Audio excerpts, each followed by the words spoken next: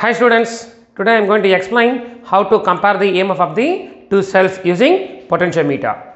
So, to perform this experiment I need a rheostat and a battery eliminator and a Daniell cell and a Lagrange cell and a DP/dt switch and galvanometer and a jockey and a plug key, and then we need a connecting wires to connect these devices.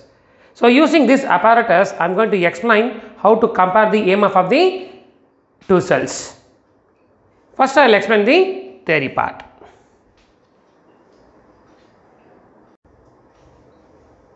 The principle of the potentiometer is when a constant current flows through a wire of uniform area of cross section, the potential drop across any length of the wire which is directly proportional to the length. So, the proportionality symbol is replaced by a constant K, then V equal to K into L. Therefore, V by L equals to K. So, this K is called potential gradient or potential drop per unit length.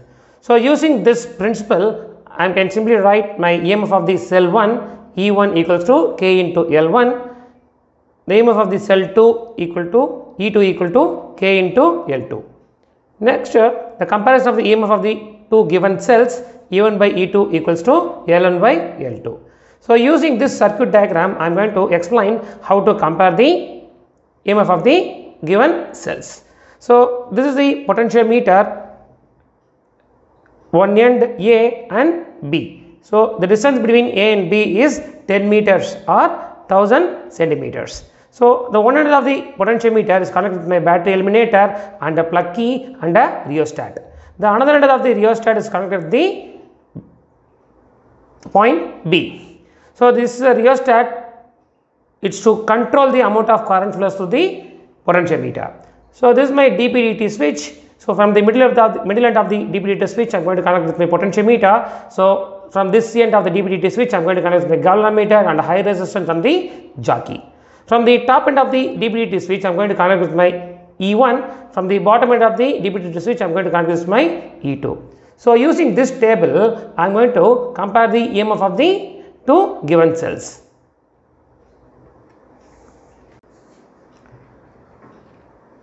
First I will explain the connection. So, from the point A of the potentiometer it is connected with a battery and a key and a rheostat. From the another end of the rheostat it is connected with the point B. So, in the potentiometer we have 2 points, this is my point A and this is my point B. So, from the positive end of the potentiometer is connected with the positive terminal of the battery eliminator. From the negative terminal of the eliminator is connected with the plug key. From the another end of the plug key it is connected with the bottom end of the rheostat. From the top end of the rheostat it is connected to the point B.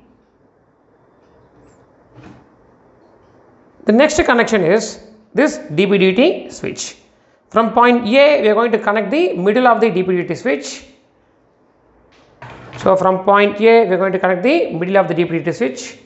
So, from another end of the middle, this point it is connected with my galvanometer and the high resistance and the jockey. From one end of the DP/dt switch is connected with my E1, the another end of the DP/dt switch is connected with my E2. So, this end of the DP/dt switch is connected with the Lagrange cell, this end of the DP/dt switch is connected with the Daniell cell. So, if I close this switch in this direction my Daniell cell is connected, if I close this switch in this direction my Lagrange cell is connected. So, using these connections I am going to explain how to compare the EMF of the Lagrange cell and Daniell cell. So, now I am going to switch on the battery eliminator and a Daniell cell and a Lagrange cell. So, now my Daniell cell is connected, my E1 is connected here. So, if I place my jockey at point A, this end I am getting right side deflection. If I place my jockey in this end I am getting left side deflection in the galvanometer. So, my circuit is working properly. So if I get my one side deflection in the galvanometer, there is a problem in my circuit. First I am going to find the balancing length. So if I am moving from point A, so I am getting right side deflection only from here to this point. Then I am moving from here to here. So even in the second line also I am getting only the right side deflection. So I am moving to the third line. So first one is 100 to 200 and now I am moving to the third line. If I am moving to the third line,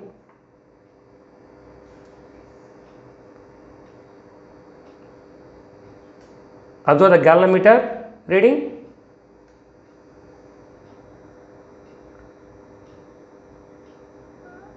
So I am getting 0 in this point. I am getting 0 in this point.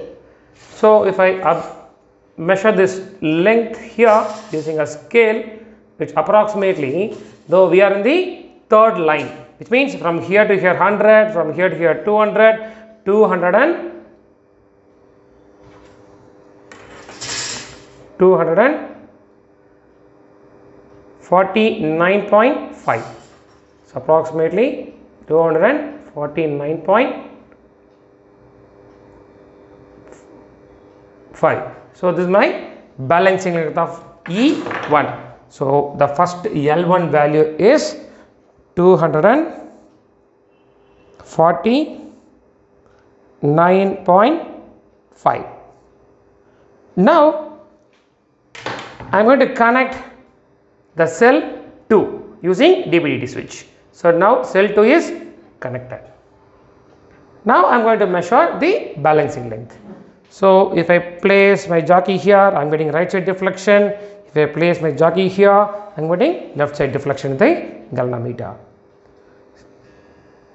If I am moving from here, this end, and from here to here, and then if I move from here to here, I am getting right side deflection only.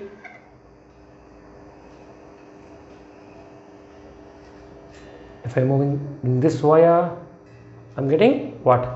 If I am moving along this direction, it is going to be left side, and if I am moving from here to here, I am getting right side deflection. At this point, is going to be balanced. So this length is 1, 2, 3, 4, fourth line. So 100, 200, 300, 370, 327. So this is in fourth line. 1, 2, 3, 4. Fourth line 327. So my electrolytic cell is balanced by 327 centimeter length. So this is how we can calculate the balancing length. So using this L1 and L2 value, we are able to compare the E1 and E2. So next I am going to vary the rheostat current here. Slight change in my rheostat value, and then now I am going to connect my E1, my Daniell cell again. So now I am going to find the balancing length again. So right side deflection, here also right side deflection, here I am getting left side deflection. So from here to here there is somewhere balancing length.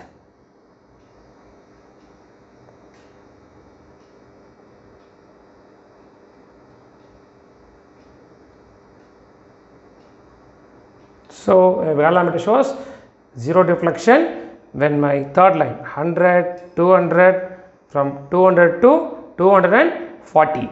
So in 240 I am getting balancing length for E1. So 240, this is my second observation, and then I am going to connect E2 using DB/dt switch for the same rheostat value. So now if I place here, I am getting right side deflection. If I place here, I am getting right side deflection. here right side deflection, in this wire I am getting left side deflection. So my balancing length lies between your third and fourth wire. So if I am moving from here to here 100 and 200 and 201,